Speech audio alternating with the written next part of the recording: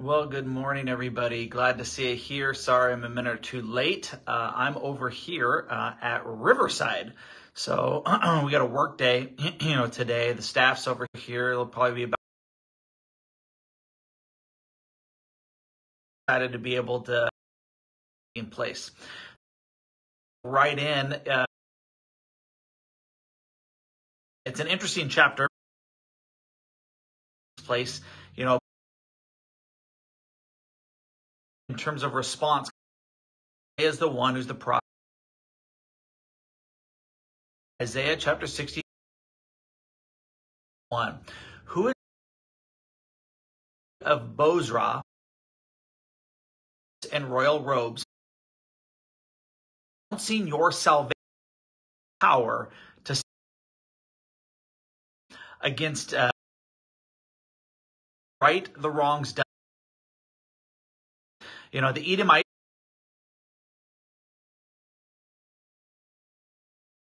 who comes from Edom,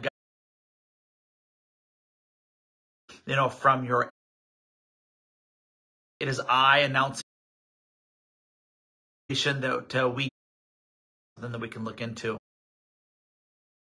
So red out grapes. In my anger, I have there were grapes. In fury, I have trampled my. For the time has come to ransom them. No one intervened. So I myself, with my wrath, in my anger and down, spilling. So wow, of course, there's a lot of analogy. Well, and so about this wine press. When Jesus returns, the passage is correlated to 19 verses 30. The name is called the word nations, and he himself with the rod of and the wrath of God. Is reminding Jesus has a picture that we have a graphic help us to understand the. And then it says, alone. It reminds us belongs to alone. Though, and we're going to be able to judge judgment people or to the people that belongs to.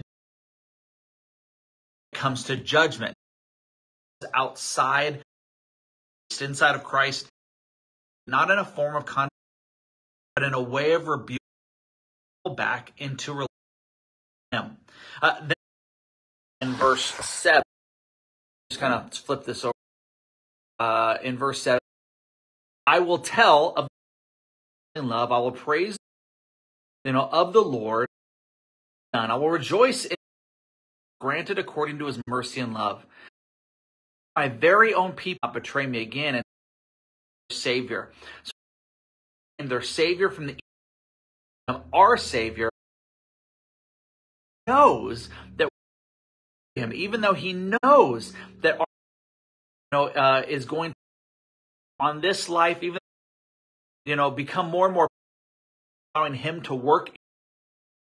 He knows willing to save and to love. He lifted them up in the years, but they rebelled against him, grieved his holy, became their enemy and fought. I was talking about the people of Israel.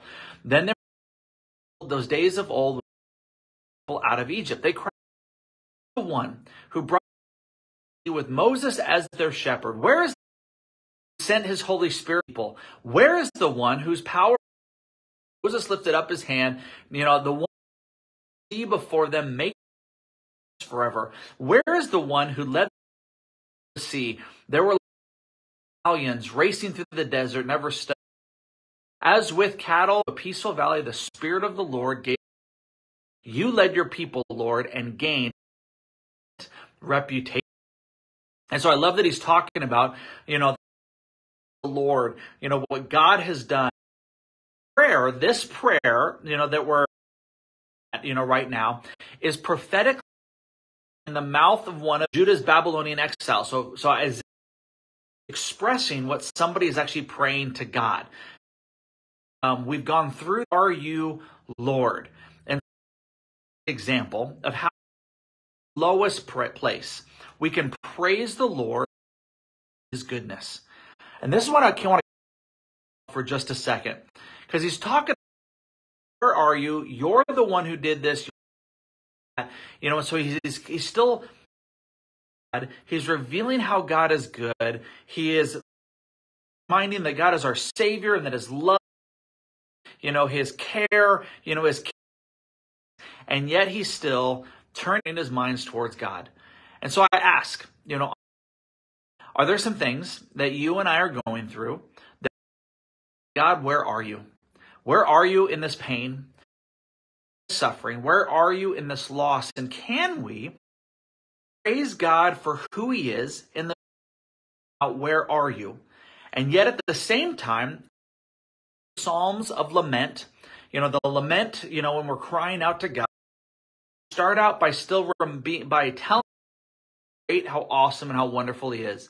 And then we're completely vulnerable and open before God. What's going on? I'm mad. I'm hurt. Then we finish by saying, but yet I will trust you. Yet I will trust you. And so I wonder, is there something that you're going through, in life where you're having a hard time saying, God, I just don't see it. I don't understand it. Could be something that's going on in the world, life, something going on in your life that you need to say, God, I love you.